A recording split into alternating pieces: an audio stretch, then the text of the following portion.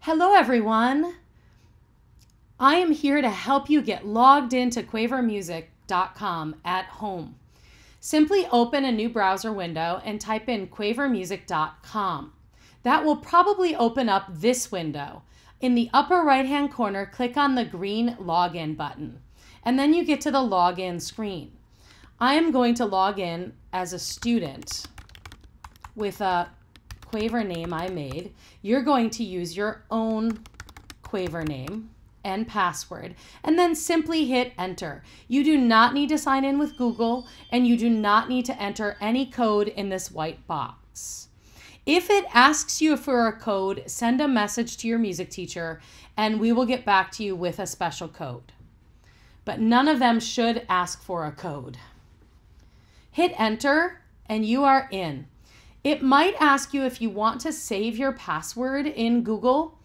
I would recommend doing that if you're using your Chromebook and you're logged into your student Google account, because then you will never have to sign in when you come back. It will automatically sign you in. It will also ask you if you would like to use the website with Flash or without Flash. I recommend that if you are on a computer or a Chromebook, choose with Flash. If you are on an iPad, choose without Flash. The difference is if you are using Flash, you will have access to everything that is on Quaver Street, including the Metro and the music room. If you are not using Flash, for example, if you're on an iPad, you will still have access to the assignments and creatives and student interactives and books. So choose Flash if you're on a computer, and you might have to allow Flash to run. And then you will see this screen.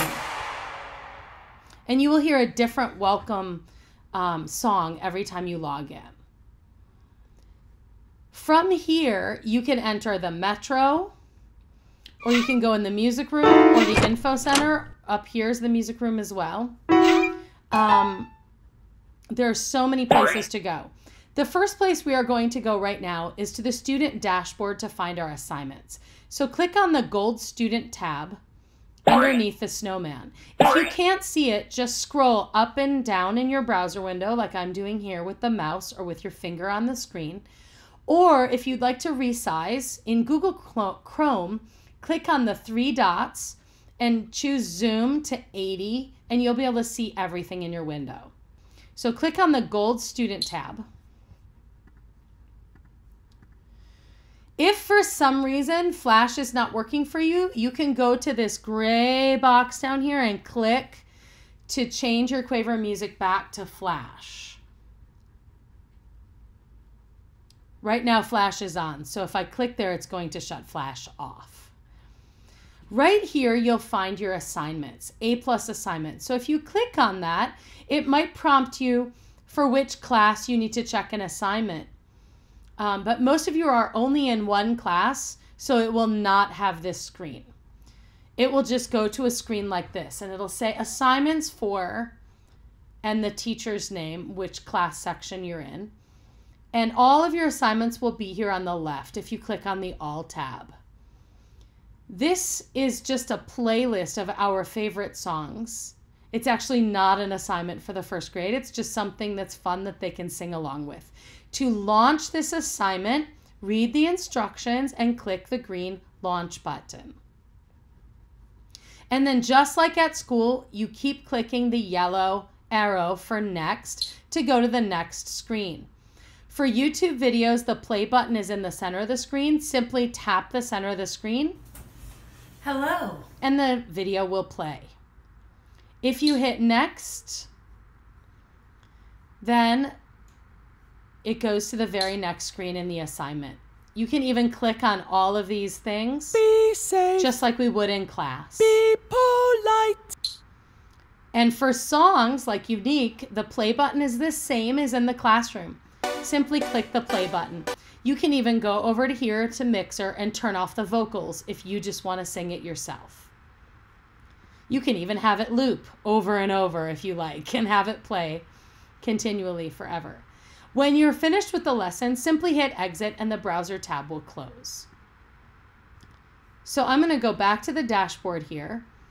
Also on this page, you can read Quaver Books. When you click on Quaver Books, it will take you to a whole list of Quaver books about different people or different topics. So you could click on a Quaver book for Beethoven, for example, and you can read either the basic book, which is for younger students, or the advanced book. And then when you click on it, the book will open on the screen. And simply use the yellow next button to scroll through the book. Some of the books have a yellow next button in the middle of the book, and some of them have it at the bottom. The book will not read itself to you. So you will have to do your own reading.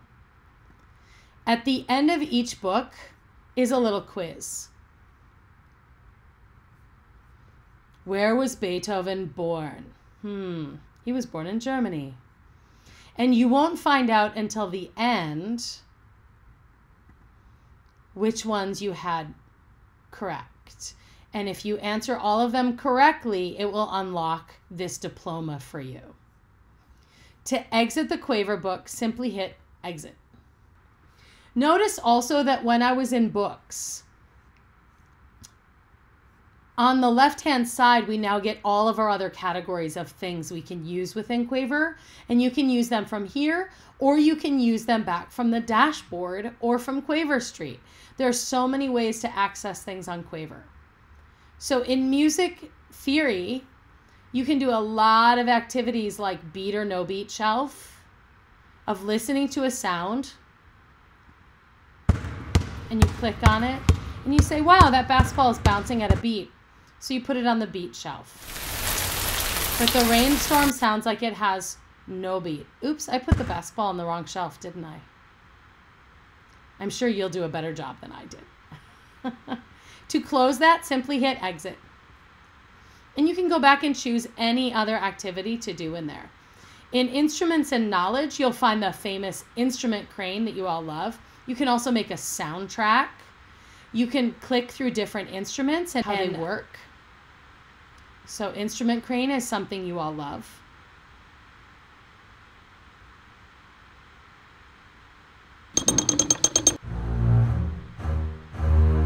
Sounds like a string instrument. So you click on the string box.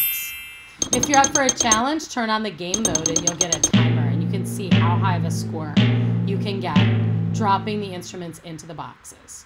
To exit, simply hit exit. Music creation includes lots of places to write songs or write music or use the rhythm selector. Movement, you can create body percussion. Playing music, you can pull up a guitar thing. You can pull up an Orff library. And the Orff library is like having one of our xylophones on your own screen. So simply pull up, pick one that you like for example, the bass xylophone. And you can play the songs you know. I wanna C, another C, and now an F times 3, and back to C.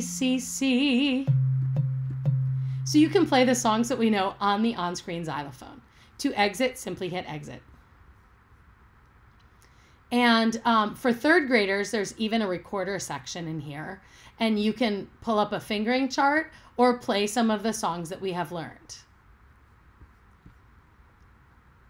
So that's really, really neat. The creatives are a really cool place to write varying tracks. There are the updated creatives that you can use on an iPad or on any device. And then there are the classic creatives that you have to have Flash turned on. So that's for a computer. And you can write cue grooves, a cue composer. You can even make a dance or a skit. Those are all really neat. We'll get into those in depth in another video. I'm going to exit and go back to Quaver Street and click on my avatar from there and click Change My Avatar.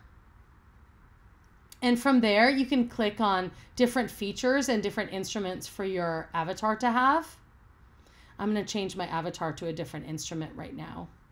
And I'm going to give her a cello. And hit save. And now my avatar on Quaver Street has a cello.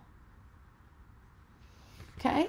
When you want to leave Quaver Music, You can log out, or you can simply close the browser or close the tab. If you have any questions at all, please message your teacher.